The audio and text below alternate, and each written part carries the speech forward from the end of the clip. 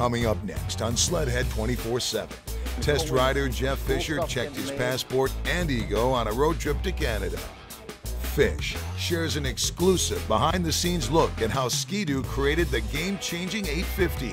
It's a snowmobiler's dream destination. Jeff is on the scene as Sledhead #1 rolls out the door. Head for the mountains as some Polaris racers take the challenge to be king of the mountain at the World Championships of Hill Climbing in Jackson Hole.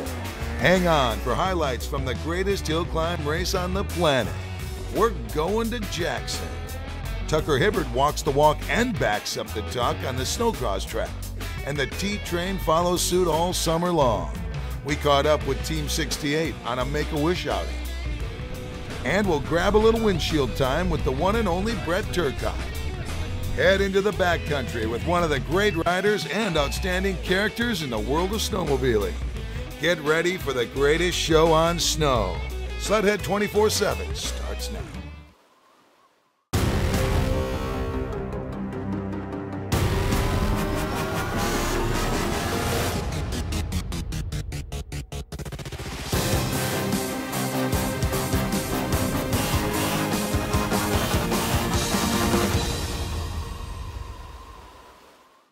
Greetings everyone and welcome to Sledhead 24/7, your show about everything snowmobile. I'm your host, Chelsea Skorich. Our mantra every episode is to ride, rate, and review. We've put together quite the crew of test riders to help you find your perfect sled.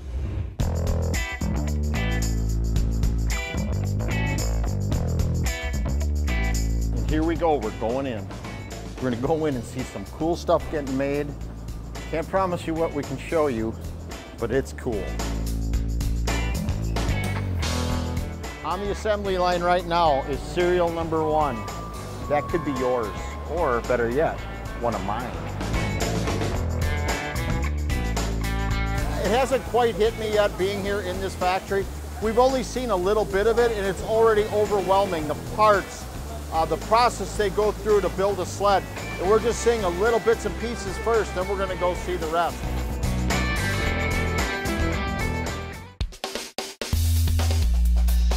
This is fantastic. I still have goosebumps going up and down my arm, seeing how things are done and assembled. I mean, how are things for your first run tonight? How are things going tonight? This evening is very special evening for me because it's the first night and the first time of produce this Gen 4. And this room is the first time to start this engine. Take it late this evening, start the first engine with you.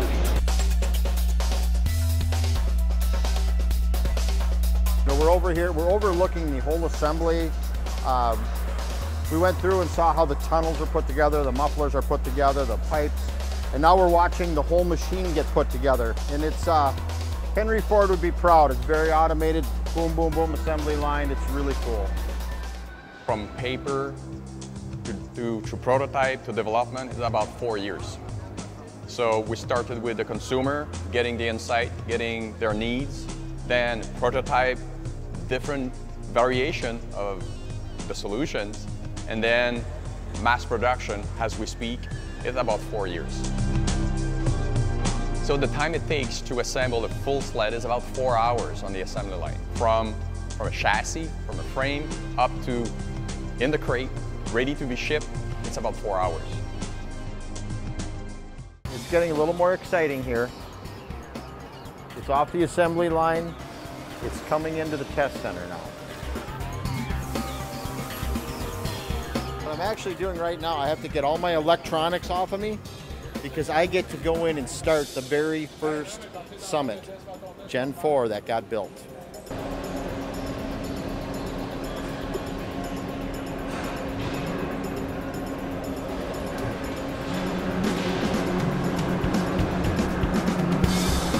We like to hear the motors run. I don't know, something about that just gets you going. From high-tech to history, as one of the first 850s comes off the line. Ski-Doo 850 #1. We've passed all the tests, flying colors. Now it's going down the line, a couple minor little touches to get it ready, and then it's going in the box into a dealer near you.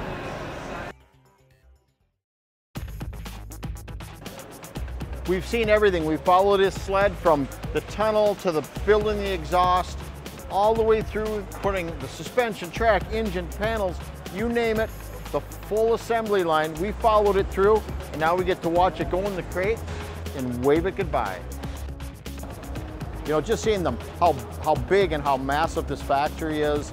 The people, everybody here, the passion there is for the sport, the passion of doing the assembly. It's just a really neat feeling. It kind of gives you goosebumps just walking through here and seeing what a new line and how it's going. Jeff Fisher shows his appreciation and admiration of history. After all, this is the place where one of the very first Ski-Doo snowmobiles was built many years ago. And the timeless tradition of Ski-Doo continues. Still ahead on Sledhead 24/7, a full report from the World Championships of Hill Climb.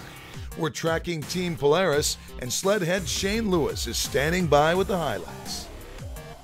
Brett Turcotte shares some backcountry riding secrets as he carves deep powder and beyond. But first, lace up the sneakers with 10-time snowcross champ Tucker Hibbert. He's all about making dreams come true, on and off the track. Sledhead 24/7 is brought to you by Amsoil. Protect your weekend. By Polaris. Terrain domination. Arctic Cat. Share our passion. Ski-Doo snowmobiles. What matters is what's next. FXR. World-class outerwear. And by Ram Trucks. America's longest lasting pickups.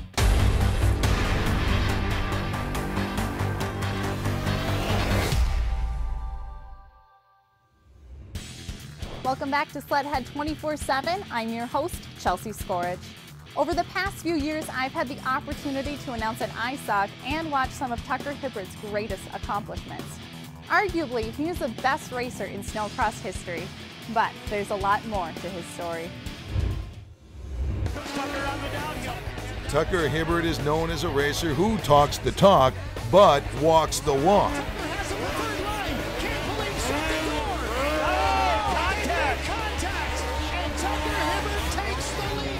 Number 68 is number 1 and a champion on and off the track.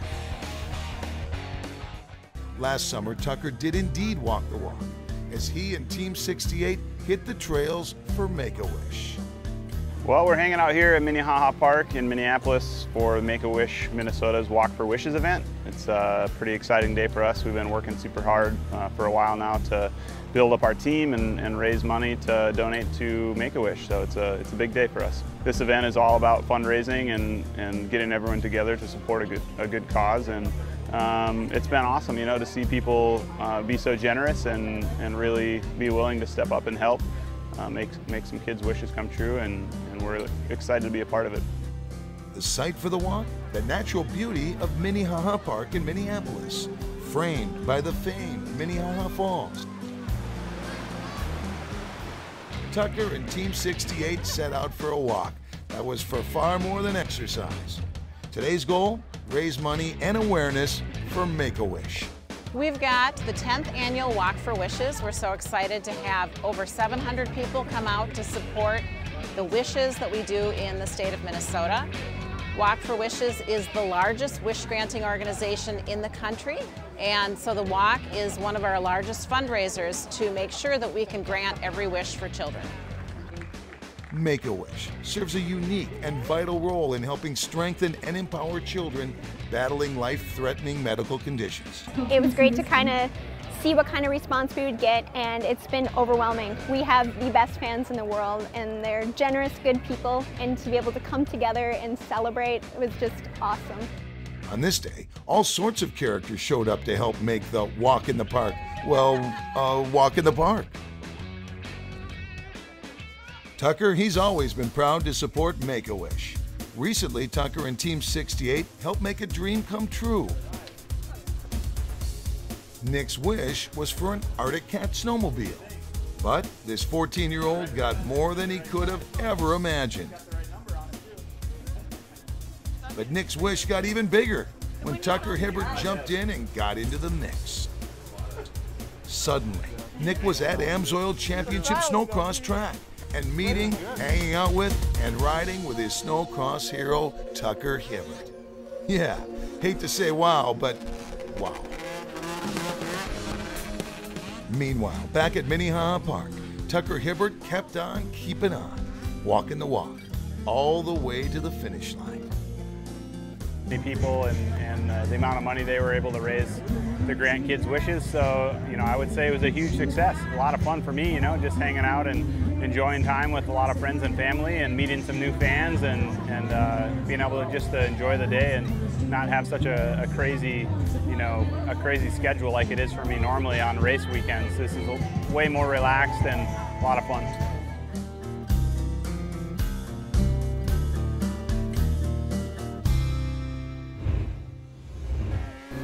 It's 1,500 feet of sheer madness. We're talking about the Jackson Hole World Championships of Hill Climbing. You know why it's aptly called Snow King Mountain. When it comes to backcountry riding, Brett Turcotte is at the top of anyone's list. Brett is ready to take you along for a ride. Stay tuned. Sledhead 24/7 is back in a flash.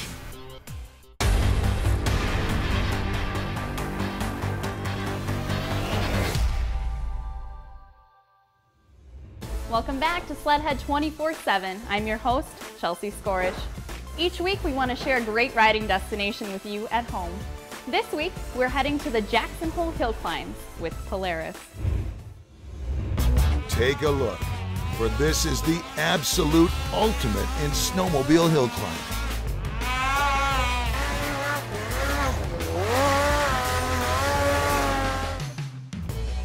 And the ultimate agony of defeat.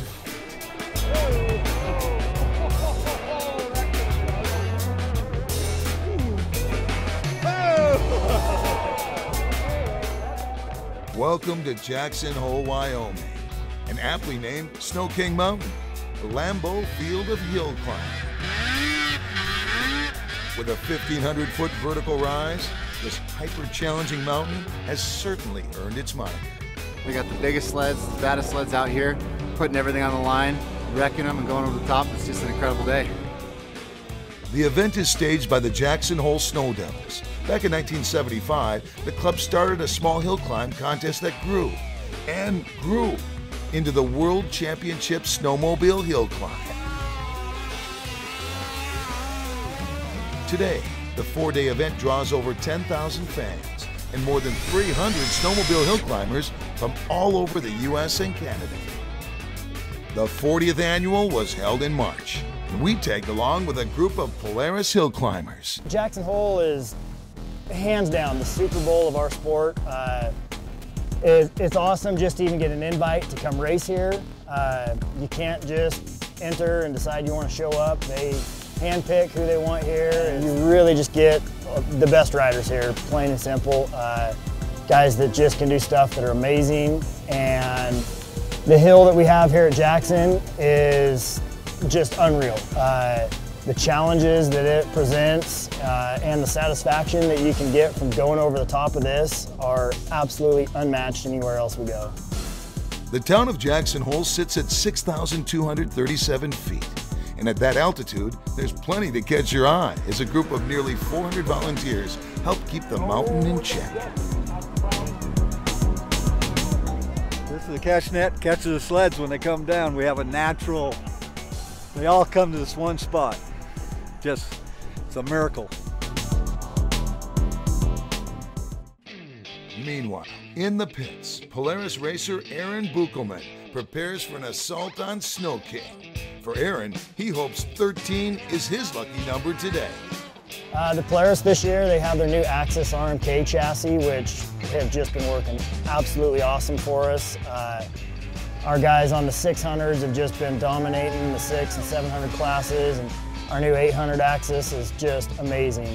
The way that those things can handle these bumps and obstacles that we get with hill climb racing and the power that they have just is such a huge benefit to us. These Polaris racers know the Snow King is always a challenge, no matter what class they are in.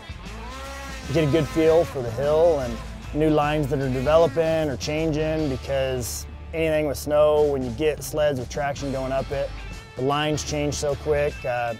You can have a perfect line picked out and literally in 2 or 3 riders, it's completely gone and changed. You just get the high horsepower and lots of traction, and it just blows the snow away, and rocks and stumps and all kinds of stuff show up. So it's kind of nice to be back to back and get them a little bit closer. The more runs you get to make, honestly, the more of a groove you kind of get to start to get in. So it's nice running 5.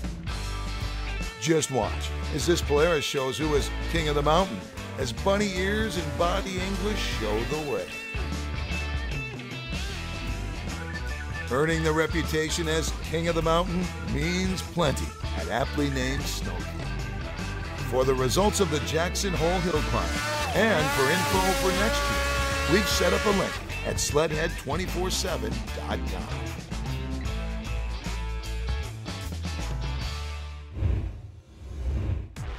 When Sledhead 24/7 returns, Brett Turcotte treats us to a day in the backlands with some extreme backcountry riding. Sledhead 24/7 is brought to you by Amsoil. Protect your weekend. Stud Boy. Traction with an attitude. Straight Line Performance. Ziegler Cat. Exceptional service backing the best equipment. The U.S. Air Force. Aim high. Welcome back to Sledhead 24/7. I'm your host, Chelsea Scorich. Up next, we're going to hang out with the one and only Brett Turcotte. Now, Brett is simply an amazing rider, but one piece of advice when going riding with Brett: hang on.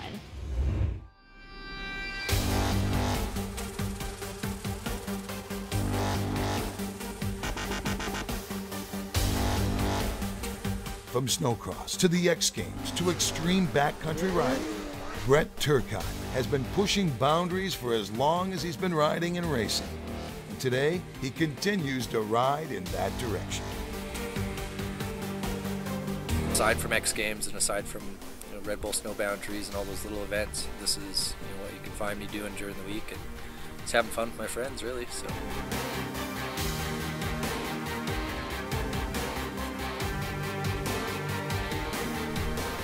It's a really good proving ground and training spot for me, and it really just makes me a better rider all around. So yeah, open bowls, deep pow, tight trees, big jumps, we got it all.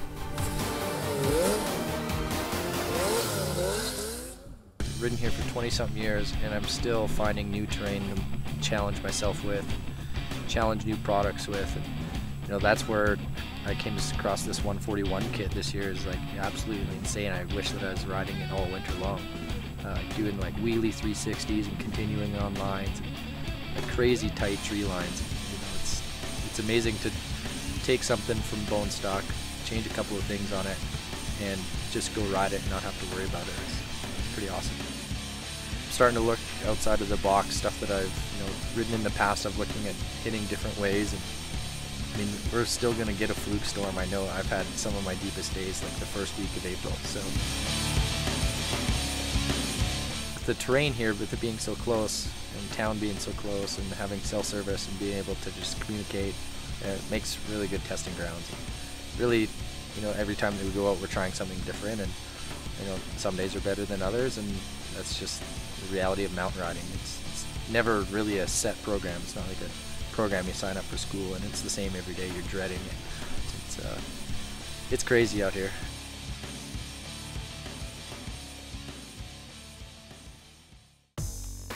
Putting my new Zebros front end on because it's jump season, and I like to have that 38-inch front end and some nice new shocks. Tomorrow's a whole new day. Pretty excited to get out and start testing it. It's something that I've been wanting to do for a while. Rolling out, a little bit of a late start, but it's kind of the last day that everybody's going to be riding together, and everybody kind of had a good time last night in the shop. Showed them a good time at the Turcotte compound, and now we're going to go ride trees. The best way to describe that is we're all just going to go get stuck.